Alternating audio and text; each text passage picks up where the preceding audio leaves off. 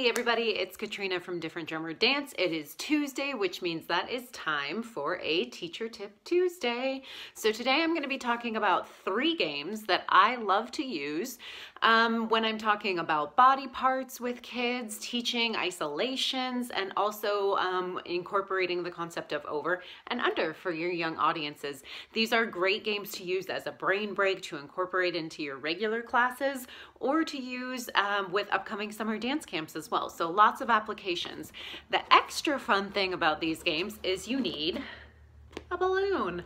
So you bring out props in a beginning creative movement class and it suddenly becomes the best dance class ever. The kids are all about this game. So the first game I want to talk to you about actually I don't really have a super creative name for this game. It's basically just keep the balloon off the ground. But here's the trick. You have to use it with different body parts. So for example, I will have all the kids gather around and I'll say, okay, our job is to keep this balloon from touching the floor, but we can only use our elbows, or we can only use our noses. So we're working on isolating different body parts, and we use those body parts to try and pass the balloon from friend to friend around the room gently. Of course, but got to be careful with this one. But you're isolating those body parts to pass the balloon around using elbows, knees, fingers, head, whatever.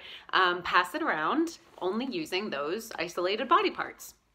Second game also has to do with isolating those body parts. This one is a sitting game though. So if you've been running around, you need to bring the energy back in. This is a great one to sit down, have everybody take a collective breath, and play a little game of pass the balloon, but again, only using those body parts. So maybe you pass it using only elbows, maybe you use knees or feet, or you use a partner to pass the balloon between your bellies to other partners. So you can do this one in couples as well. And you can also add more body parts as you get more advanced. So as you get more practice with this one, you can try using an elbow and a knee to pass it, or crossing the midline somehow. That's another kind of fun variation. Third and final game .